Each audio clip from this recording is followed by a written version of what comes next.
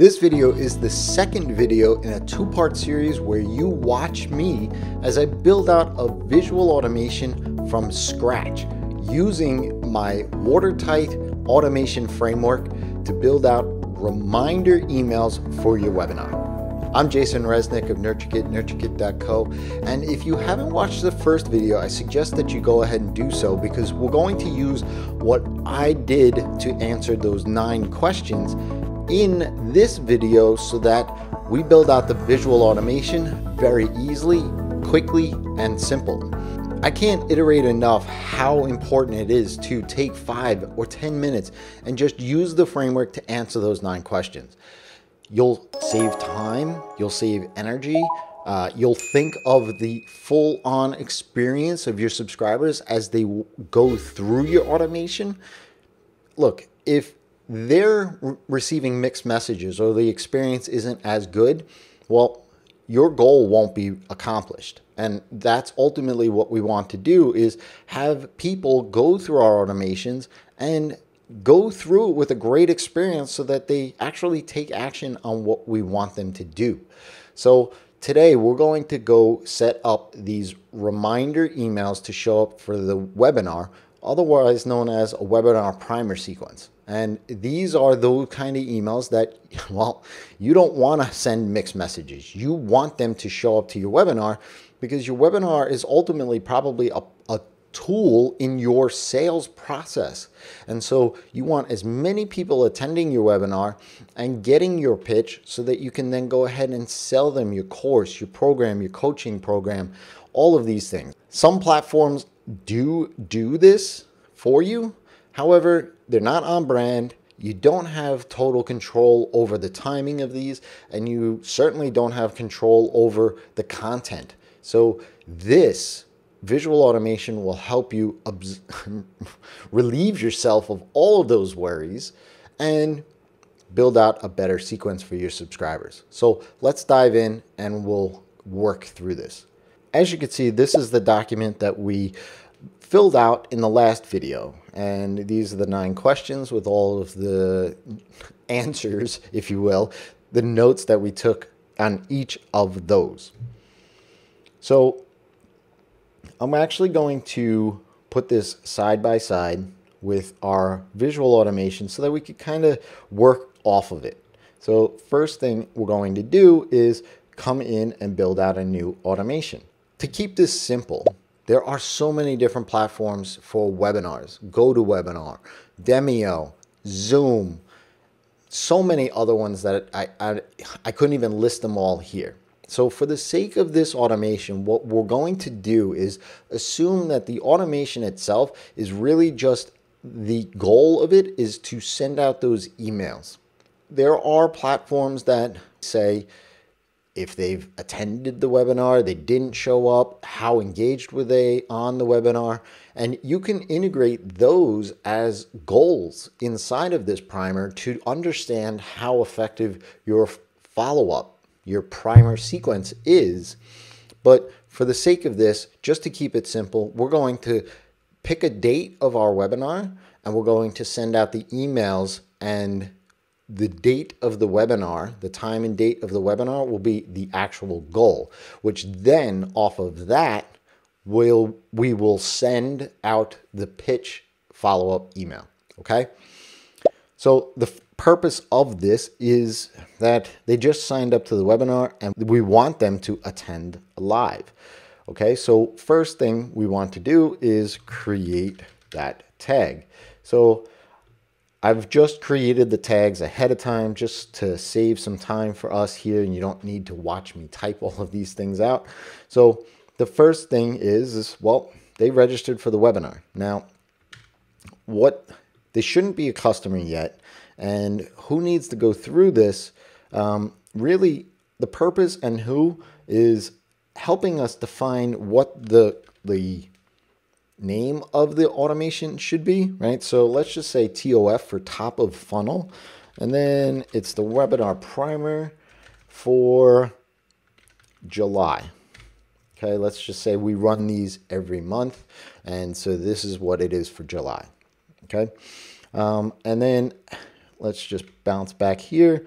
what is the primary outcome, get them to attend, and they didn't show up. So this is, as I said, if you integrate with Demio natively, or if you're using GoToWebinar and using a tool like Zapier, you can actually get who attended and who didn't. And you might want that as the ultimate goal here, right? And depending on if they attended or didn't, you might want to send out different sequences. But for the simplicity of this video, let's just assume that everyone is going to attend, and the goal of this is really going to be the date of the webinar to pull everyone through. Okay, so with that in mind, let's go ahead and set that date. Let's say that the date of the webinar is Wednesday, July 28th at 11 a.m. Driver tag that I describe in another video will actually be completed webinar primer 2021-07. Now that's a tag that gets added to somebody as they work through right as the webinar starts. Okay, and we're going to create that event here to essentially just clean everybody out, right? Make sure that everybody falls through the bottom of the automation. Now, let's bounce back over to here. Are there cases when someone shouldn't go through this? Okay, so buyers who have signed up, right? We want them to go through this sequence, but we don't want to promote them in the post-webinar pitch. So if the webinar happens on July 28th, we're actually going to say, are they a customer of ours? Now, this could be a tag, this could be a custom field, however you run your business, and however you've incorporated customers into this, that's what you would want to use in this condition here. And if they have this tag, then go ahead and go through. If they don't have this tag, well, let's kick off start webinar pitch sequence, right? Let's start this. We're going to apply that tag, which then would trigger off a separate automation to handle up the sales pitch or the sales follow-up sequence in and of itself from your webinar.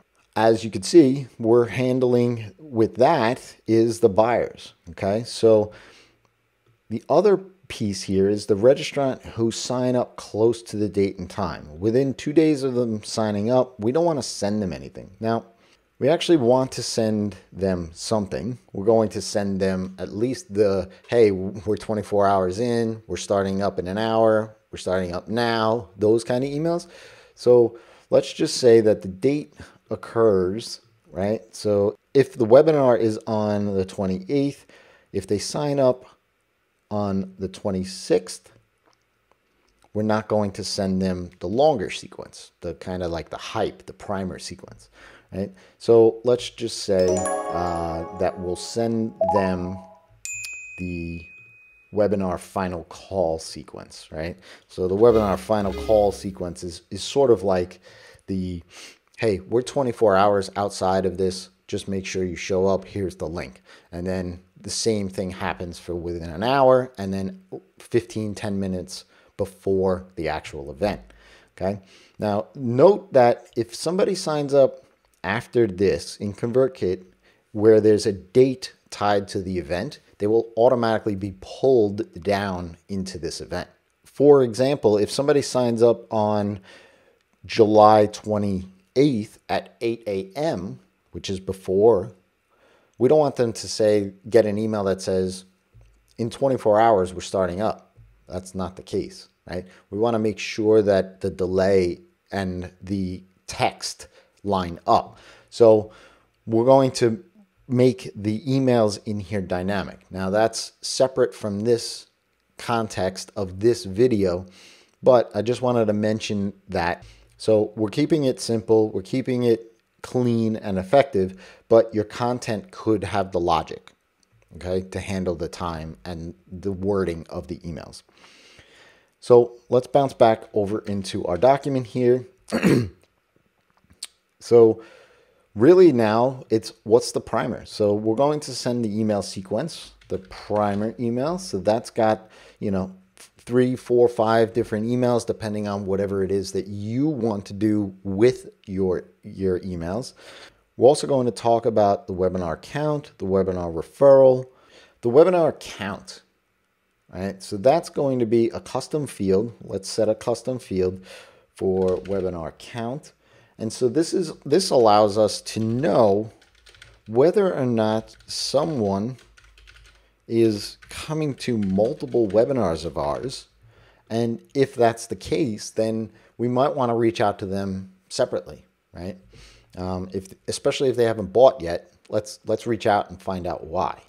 Now, to account for this webinar count to happen, if somebody signs up on July 27th, they're going to get pulled down to here. So we want to account for that because they're not actually going to get to this node. So let's just go ahead and set that custom field here as well. And to be honest with you, what I will do is set a small delay of 5 minutes. And then I'm going to add a webinar primer.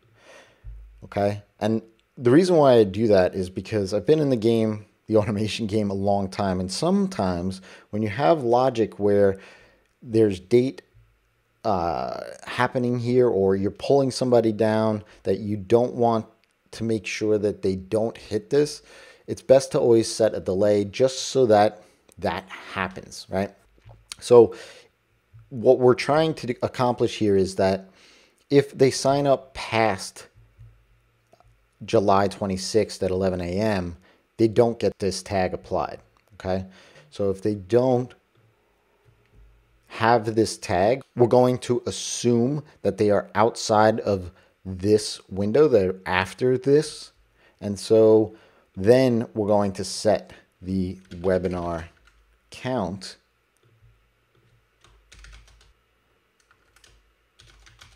by 1. Okay, and then we'll remove this one. To be quite honest, really didn't have to go that deep, but I like to make sure that things work when I need them to work. Okay, and then let's just see. So latest webinar referral, this is another thing that you want to consider with the platform itself. So GoToWebinar has a source parameter that gets applied. As somebody registers, you want to grab that information. So like I said, GoToWebinar, if you're integrating with Zapier, Demio, you're integrating natively, you want to grab that and then apply this registered webinar tag. So I would only really include that during that phase, and usually it's a rule or a zap or something of that nature to handle all of that. Now, what are the conversion points? The conversion point is really the completion, which is this, right? So they complete the webinar. If they're already a buyer, they shouldn't receive the post-webinar sequence. So we've done that here. And then is this multiple days? No delays, right? So we thought about that through here as well as here, but also inside of this final call content, right? So we want to make sure that we account for any sort of time lag or messaging that says, okay, at 11 o'clock today is the webinar. And if they sign up 3 hours before that, we don't want to send them the 24-hour notice, right? So you can do that inside of the content itself.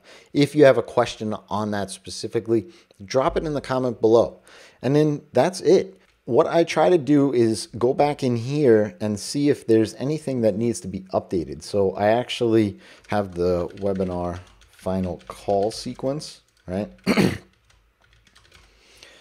Because this document then can be a living, breathing document inside of your business so that as you grow and bring people on, they know what's going on. So taking the 5 or 10 minutes to think through your automation, your logic, your business logic, and your subscribers and their experience that you want them to have using my watertight automation framework will help you build out automations very quickly and very simply. You know, this took maybe 10, 15 minutes to build out, but that was because I was talking through a lot of it.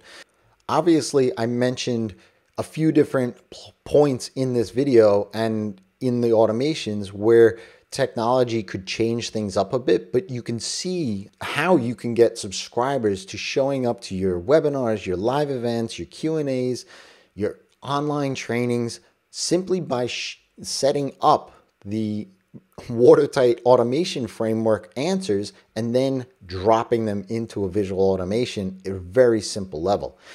You'll have those on-brand and follow-up emails. And I do have another video, which I'll link up here, that does let you add those add to calendar links inside of your emails. And that will get your subscribers to just click on a link and add it to their calendar, which will be most effective in your success rate of getting live attendees. If this was helpful, go ahead and smash that like button. And if you haven't already subscribed to the channel, go ahead and do so and click that bell icon so that you get notified the next time a video drops. And when you treat your email list like humans, amazing transformations happen.